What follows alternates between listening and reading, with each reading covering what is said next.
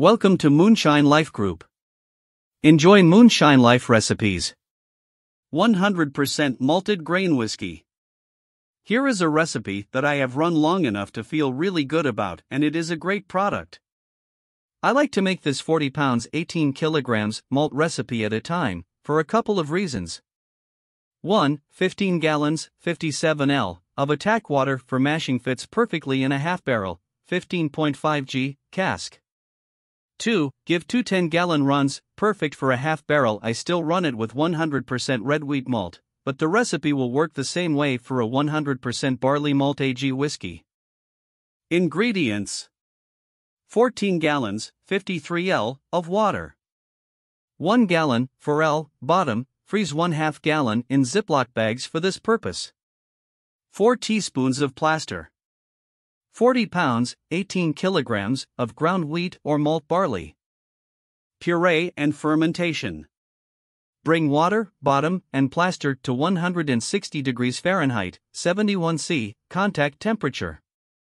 Put 20 pounds, 9 kilograms, of ground malt in each of the 2 20-gallon, 75 L, fermenters, or 40 pounds in a larger barrel if you have a barrel over 30 gallons, 113 L.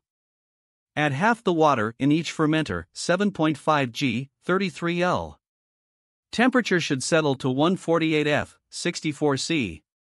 Put the lids on loosely, and wrap the barrels in blankets to maintain the mash temperature. Stir every 30 minutes.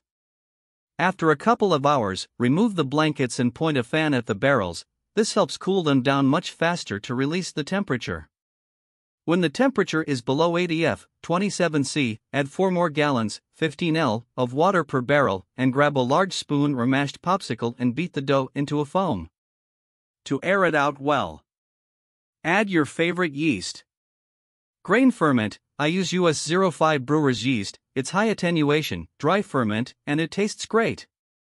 After its fermentation done, 1 to 2 weeks depending on the temperature. Scoop 5 gallons, 19 L, of clear liquid from the top of each barrel, for a 10-gallon drop half. Save and freeze the bottom after distilling in Ziplocs for next time. Squeeze 5 more gallons each of the goo in each barrel and let it sit overnight, to run another 10-gallon wash the next day. I use large nylon grain bag for this. Combine the 2 stripping runs and do a slower spirit run. Make your cuts to taste and age in oak as long as you can keep your mittens out of it. Yield of 40 pounds 18 kilograms of malt is approximately 2.6 gallons, 10 L, 60% average, before cuts. Make your cuts to your liking. I get about 1.4 gallons, 5.3 L, 67% after cuts. For $48 US, 50-pound bag of wheat malt, this equals $3.34 for 85th tests. Enjoy Moonshine Life Recipes.